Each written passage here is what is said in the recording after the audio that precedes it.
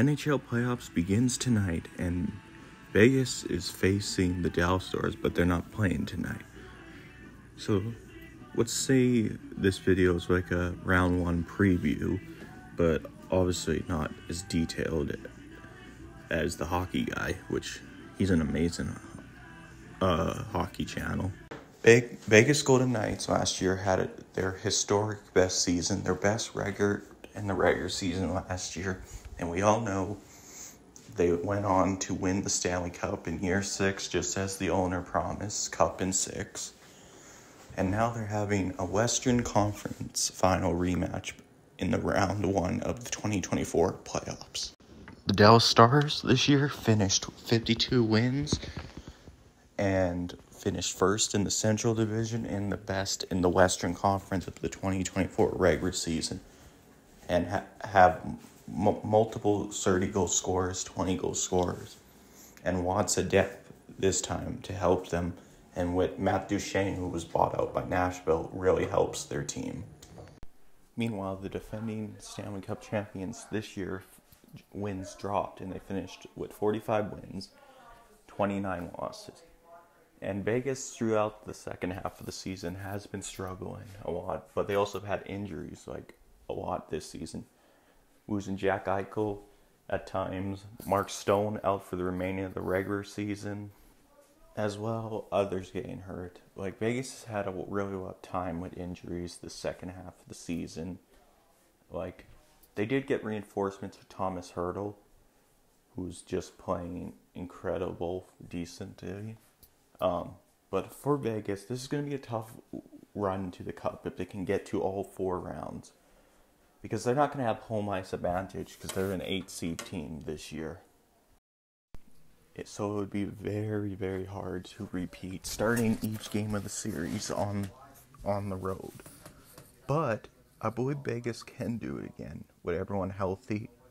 And they got all their players almost from last year. Only a few people left. But it's tough to go through all that hell and go back-to-back in a full season. Only one team has done that, and that's the 2016-2017 Pittsburgh Penguins, the first team to repeat in the salary cap era. And what I've learned since 2019, don't underestimate 8-seed teams, and especially 2014. The 8-seed LA Kings won the Cup in 2012. Like, don't underestimate 8-seed teams. We saw with Florida go on runs last year. And for Vegas, if they're going to repeat this year, like, everyone's going to have to score. Like, and stay out of the penalty box this year. Just, like, especially against tough teams like Dallas or Edmonton. Or if they make it to the conference final. Since Vegas will be facing a Central team in the second round. But don't underestimate the Vegas Golden Knights as underdogs. Don't underestimate them. Because Jack Eichel last year was proof that he's a playoff warrior. And Jack Eichel loves being in the playoffs. Players to watch on Vegas. Carlson having a 30-goal season, getting his scoring back this year. And good penalty killing. And Marchessault, 40 goals this year and looking to repeat. He's looking forward to repeat as playoff MVP. Well, it doesn't matter who wins. He wants another cup, and he's showing. And Vegas had the strongest start.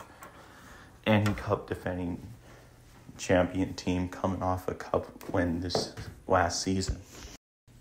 But Vegas did struggle and has had trouble staying healthy the second half of the season. And was in danger of missing and losing the cup after winning the cup last year.